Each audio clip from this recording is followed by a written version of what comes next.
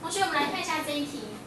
大卖场庆祝开幕，从3月12日到4月2日，每天送出365个纪念品，一共送出多少个纪念品？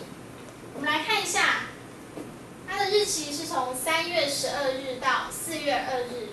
那3月12日到4月2日是总共有几天呢？我们来看一下，从3月12到3月31，3月有31天嘛，总共有几天？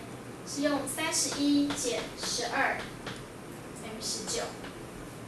那因为12跟31那一天都要算，所以要加上1。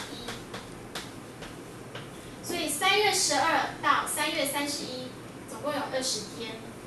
那4月呢？4月是4月1号和4月2号，所以3月的20天加上4月的这2天，总共就是22天。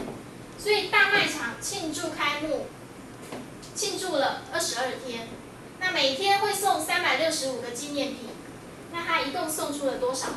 是不是用365乘以22？那我们来计算看看，365乘以22，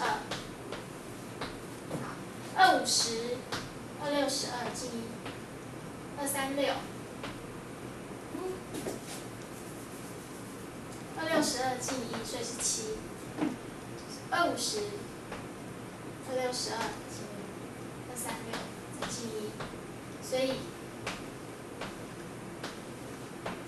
以算出来的答案是8030，所以这一题的答案一共送出8030